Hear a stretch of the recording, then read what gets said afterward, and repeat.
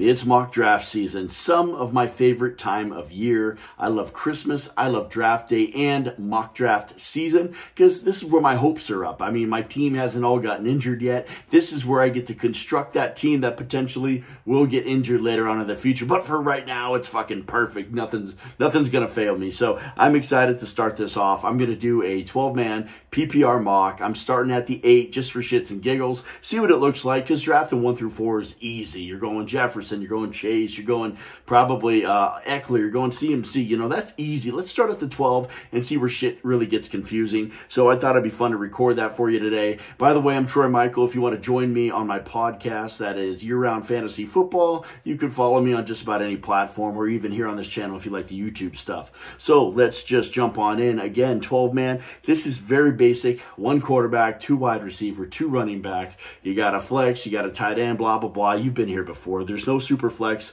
I'll do those later on. So here we go. We're going to start off and let's see what happens. Man, Jefferson, shocker. Cooper Kupp off the board at number 2. That's crazy. CMC doesn't go in the top 4. That's insane to me. Austin Eckler, Jamar Chase, Christian McCaffrey at the 5, Tyreek Hill, and Travis Kelce at the 6.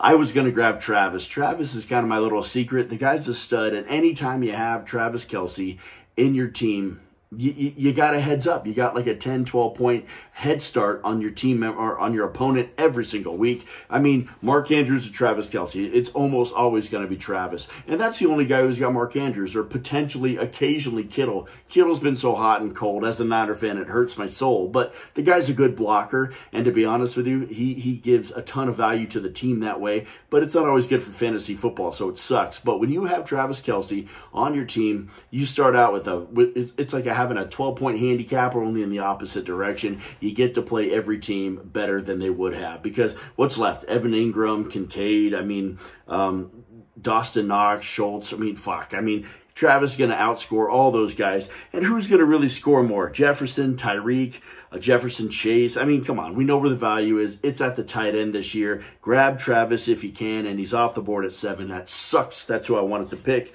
So looking down, I am looking at, I got Jonathan Taylor, Bijan, Barkley, Diggs. Looking at just running backs alone. I really like Barkley. I would pick Barkley, but let's be honest. Have you heard anything positive coming from camp? I haven't. He's talking about pulling a fucking Le'Veon Bell and not even playing. So that scares the shit out of me. With my first pick, I want it to be safe. I want to get that warm feeling that it's not high risk. It's not high injury risk. It is a nice guy who's going to be the foundation for my team. That would have been Barkley, but again, high risk. Jonathan Taylor, the reason I've been talking myself out of him all offseason is this. What happened to that offensive line? Like, even when he was healthy, he didn't look great. I think he had 1 superstar week last week. I don't trust the quarterback situation. I don't think they're going to be in a ton of scoring positions. So I'm a little leery on Jonathan Taylor this year. If looking at this board, wide receivers, I love Diggs, but he's been throwing a little hissy fit in camp. CeeDee Lamb, way too fucking early.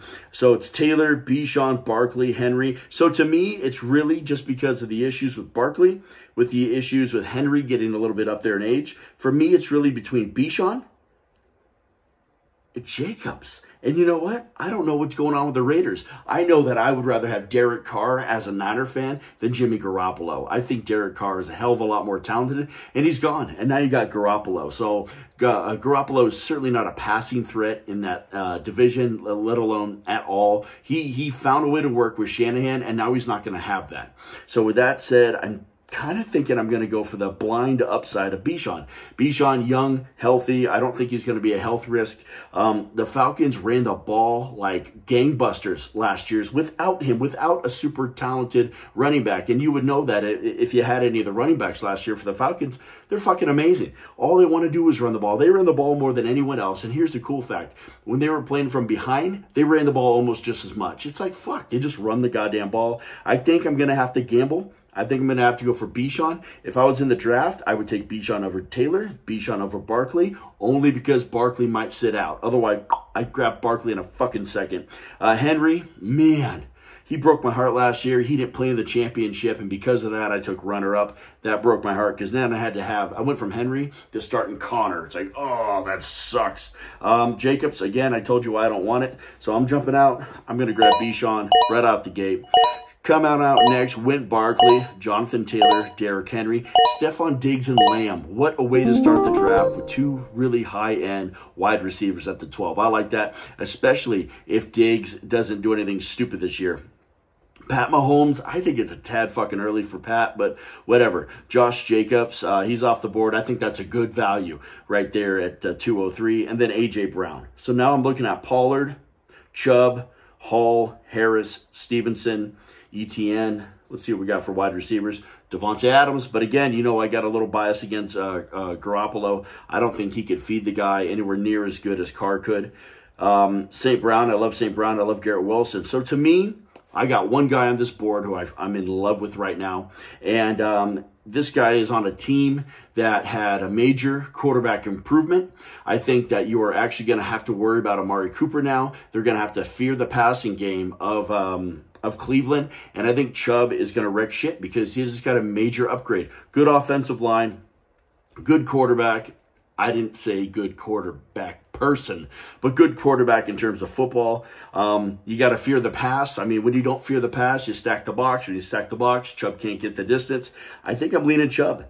For me, it's between Chubb and probably St. Brown and Garrett Wilson. But I think after Chubb, there's a huge drop-off with skill set. Pollard, I mean, yeah, that would be a good pickup too. But if I had my choice right now, which I do, I'm going to go Chubb over Pollard. I do like Pollard's upside, but again, I don't know, man. He dislocated that knee or that ankle. It didn't look good last year. That's it. I'm going to go Chubb. I'm starting out with fucking two super backs. I got Bijan, I got Nick Chubb, and I think that's a great foundation for drafting at the 8 to start out my PPR league. Jalen Waddle's off the board next. Davante Adams, Garrett Wilson, Josh Allen, Amari St. Brown. We have Tony Pollard, Jalen Hurts. Jalen Hurts? The back of the second? Oh, my God. Mark Andrews, Breece Hall. I kind of wish Breece fell. T. Higgins, Stevenson, Travis Etienne, Najee Harris. Najee Harris in the 3rd. Wow. And Ken Walker. Ken Walker scares the shit out of me. They paid big to have a running back by committee to grab that other cat in the 2nd round. And where'd they get Walker? In the 2nd round. And now you don't have to worry about Penny. I think it's going to be a strong 1-2 punch. But, man, to have a foundational running back and then they'll be worried that he's going to have all of his carries siphoned, kind of scares me a little bit. So let's look at wide receivers since I put myself into a fucking hole, and now I almost have to pick one. Kind of have to. We have Chris Olave, we have Smith, Metcalf, Samuel, Keenan Allen, and Amari Cooper. I certainly don't want that many Cleveland Browns. Jahmyr Gibbs. Jahmyr Gibbs has been lining up as wide receiver for Detroit all over the place. They spent huge draft capital on him. They are very excited about him. I'm not. I think that's a high price to pay for a guy that you don't know is going to be the workhorse. So I'm skipping over that. I do like Aaron Jones. I do love Mixon this year. He potentially could have some legal issues. I guess he allegedly pulled a gun on some kids playing Nerf wars in his backyard or something. That's kind of crazy shit. I do love Dobbins. I do love Pierce. Chris Olave. I mean, fuck.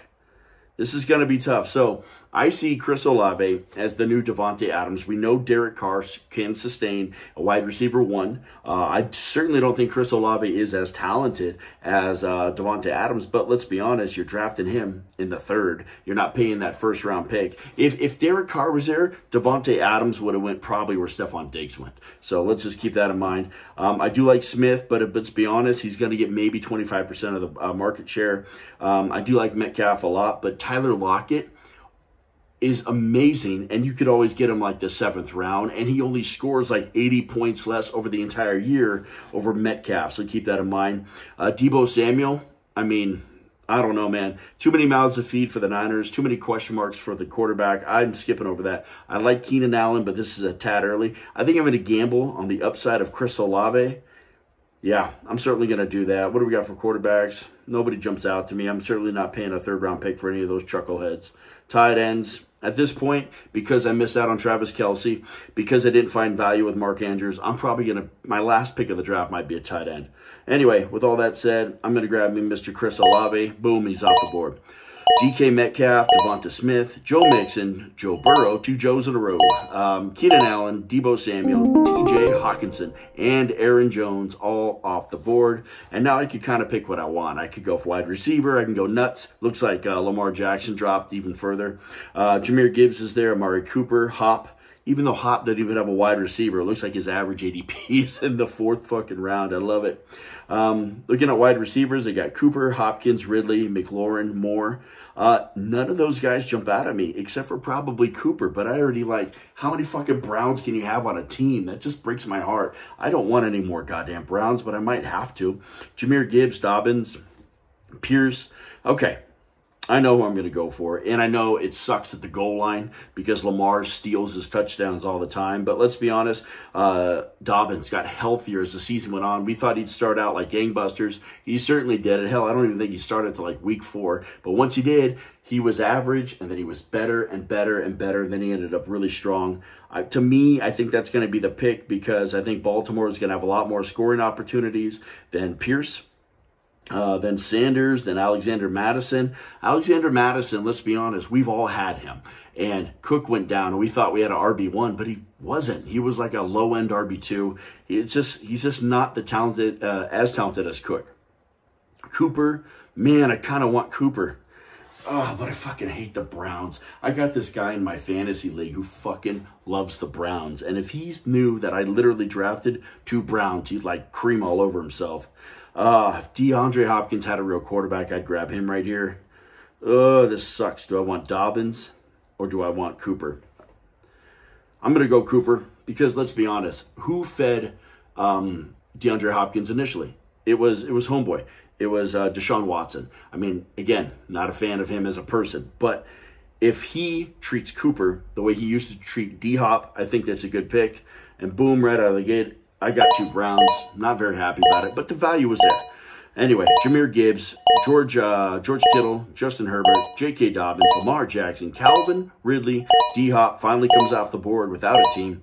Dameon Pierce, Fields off the board, Terry McLaurin, DJ Moore, Dalvin Cook, Miles Sanders, and Chris Godwin. Now, I'm looking at Drake London, Christian Watson, Alexander Madison, Swift is there for Philly, Judy, Pitts. So there's a handful of okay options in the 5th round, I guess.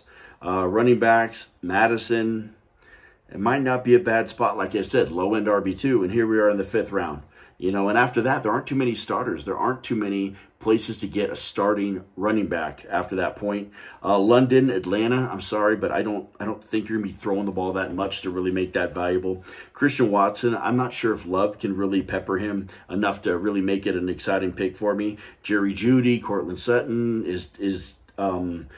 is Russell Wilson even going to be good this year? I mean, what the fuck is Russ doing? The guy drives me nuts. Like, the first time ever in fantasy football, I drafted him last year, and he tanked my fucking team for the first 4 weeks. I didn't understand what was going on, and then I'm like, oh, he's fucking terrible, and that's why Pete Carroll got rid of him. Yep, I'm going to have to go with a running back. I'm going to have to go with Madison. Again, starting running back. DeAndre Swift is not a starter.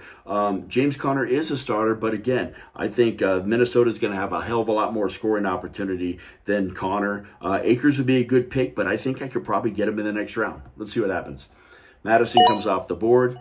Kyle Pitts comes next. Drake London, Jerry Jeudy, Cam Akers. Damn it, little sneaky fucker, I wanted him.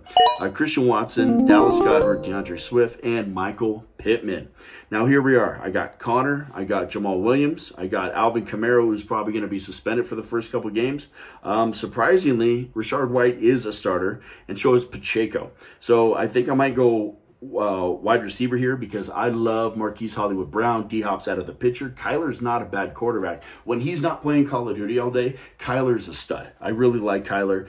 Their defense is shit. They're going to have to throw the ball a lot. And I really think I'm going to go Marquise and hope either Connor, Rashard White or Isaiah Pacheco make it back around to me. I think that would be a great pick in the 7th round. Let's gamble. Marquise is off the board. Brandon Ayuk comes next. Trevor Lawrence, James Conner, Javonte Williams, Tyler Lockett. Fuck, what'd I say about Tyler? Oh, he's always a value. Alvin Kamara comes off. Rashard White and Pacheco. Fuck, that one team one took both my guys. But this is why we mock, to see if we're going to gamble, to see if the gamble is worth taking Marquise Brown. So, should be a hoop. Darren Waller, Mike Williams, Christian Kirk, little wide receiver run. Deontay Johnson, Mike Evans, and Prescott off the board in the 7th. Man, I'm heartbroken. So now we got Montgomery, who was hired to be the workhorse back for Detroit, and then they went and got Jahmyr Gibbs. But again, if you read the reports, he's lining up as a wide receiver. He's all over the place. He's like your little super gadget player, so it might not be a bad pick. We have Jackson Smith-Njigba, JSN. We have Treylon Burke, Addison, Pickens. Man, at this point, I know I only got 2... No, I guess I got 3 wide receivers. I kind of want to grab Montgomery. He's a great back. He's not bad. And Jahmyr Gibbs, if he's going to be their little gadget player with Amon St. Brown, he might be the goal line guy. I mean, Jahmyr ain't as big as Montgomery. Montgomery's a big back. Fuck it. I'm going to grab Montgomery. Boom, he's off the board. Let's sum up my team really quick. We got Bijan, we got Chubb, we got Chris Olave and Amari Cooper. I fucking love it. I think that's great, starting at the 8th. Alexander Madison, Marquise Hollywood Brown. Hell, Marquise could outscore Chris Olave if Kyler is their starting quarterback, and if their defense is shit, which it probably is. I mean, they're going to have to try to win games. You got to do that with some wide receiver, and D-Hop's gone. And then, of course, we got Dave Montgomery. I think he's not necessarily a high upside, but I think he's a solid play during bye weeks. Deshaun Watson comes off the board. Tua, Treylon Burks, Jordan Addison, James Cook. We have George Pickens, JSN, and A.J. Dillon. Now, looking at my team, we're already in the 8th round. I'm pretty well balanced. I got 4 running backs, 3 wide receivers. Let's see what we got for, we got Antonio Gibson. We got Brian Robinson. We got Jamal Williams. Remember, Jamal Williams is probably going to be the starter in New Orleans until Alvin Kamara comes off. We got Dotson, we got Kadarius Toney, we got Cooks, quarterbacks. We got that rookie Richardson, Kirk Cousins, Aaron Rodgers. I mean, all these guys are good. I mean, look at all these quarterbacks. This is why I'm not reaching on any of them this year, except for maybe Josh Allen or Pat if they fall in my lap in like the 3rd or the 4th, which they probably won't. I mean, look at that. Kirk Cousins, super solid. Aaron Rodgers, maybe he'll be good. I'm almost worried about him, but, you know, it can't be worse than last year, and he got better as the year went on. We got Danny Dimes, Geno Smith, Jared Goff, Russell Wilson. I mean, Kyler fucking Murray all the way down there, and that's why I'm not touching a single guy until probably like the 10th, because a lot of these teams are going to start grabbing their second quarterback here in a minute. So I'm just going to load up. I'm going to load up for depth, and I'm going to go with a high upside play. They talk about Kadarius Toney like he could be the new number 1. If this guy stays healthy, he's by far the most talented wide receiver on the team. If I could be the number 1 wide receiver, and of course we know we got Travis, so we'll call him the number 2 wide receiver because Travis gets the kind of volume a wide receiver should. I'll take the number 2 for the Chiefs. So we'll try that out. I don't trust the quarterback for Washington. Excuse me. I need a cough button. Cooks, I mean, what is he, the number 3 out there? I'm going to go with Toney for a potential number 1, even though we all know it's a number 2 behind Kelsey. Antonio Gibson went next, Jonah Dotson, Evan Ingram, Juju Smith-Schuster, Pat Freiermuth, Quentin Johnson, Michael Thomas, Brian Robinson, Zach Charbonnet, so there's that Seahawks 2nd-round running back, Jamal Williams, Brandon Cooks, Penny, Dalton Schultz, and Anthony Richardson off the board. Who the fuck got Anthony Richardson? Oh my gosh. Kills me. I can't believe people were actually drafting him that early. Anyway, looking at all the things now. We got Njoku, Gabe Davis, Khalil Herbert. I kind of like me Khalil. Khalil Herbert. We have Cortland Sutton, Samaje Perine, Flowers, Cousins, Rashard Bateman, blah, blah, blah. I kind of like Herbert. I think he's going to do really well out there in Chicago. Man. Yeah, I think that's going to end up being my pick. Gabe Davis, Sutton. I mean, is Russell Wilson actually going to throw the ball to Sutton this year? He has so few targets. And I already like my wide receivers. I really think I got some good depth and good upside there. I think I'm going to go for even more depth at the running backs because they tend to go down pretty quick. I'm grabbing Khalil Herbert. I love what he did last year. I love that supposedly Fields is stepping up. So if they have to worry about the passing game in Chicago, Khalil's going to have more time to run.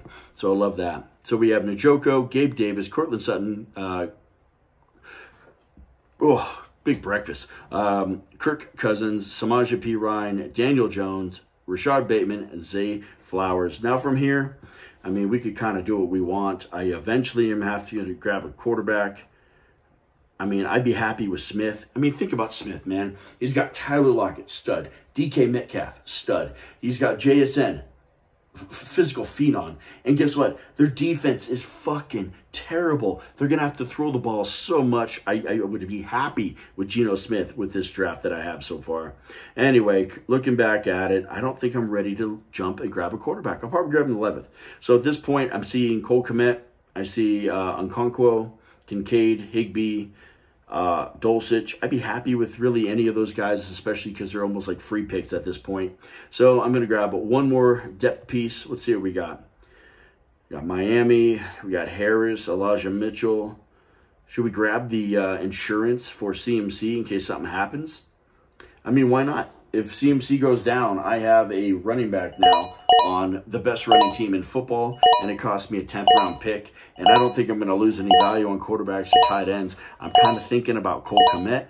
I'm kind of thinking about Kyler Murray. See, Geno's off. Oh, shit. Of course I fucking lose him. But what are you going to do?